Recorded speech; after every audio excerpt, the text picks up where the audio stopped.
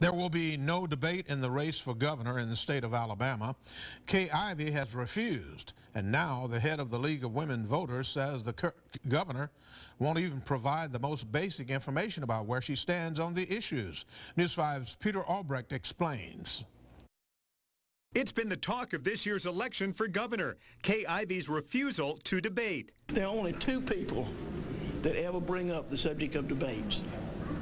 Y'all in the media and my opponent. Governor Ivey doesn't owe me a debate. She owes the people of Alabama a debate. Not only has Ivey refused to debate, she's refused to participate in the Alabama League of Women Voters online questionnaire, asking the candidates their views on the economy, environment, health care, and more. Real basic questions, and that way people can, the way that it's formatted, people can pull up two candidates side by side.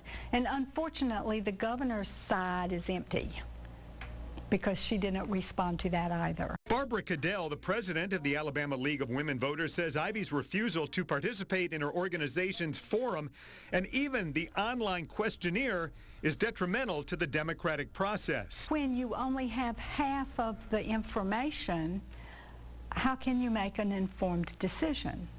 That's the whole basis for the League of Women Voters. We were founded after women got the vote so that we could be sure to have everyone cast an informed ballot. And we're missing out. With 6 weeks to go until Election Day, Cadell hopes the governor will eventually answer the questions. I'd like to encourage the governor to go ahead. It's not too late to enter her responses on Vote 411, and I wish she would do that.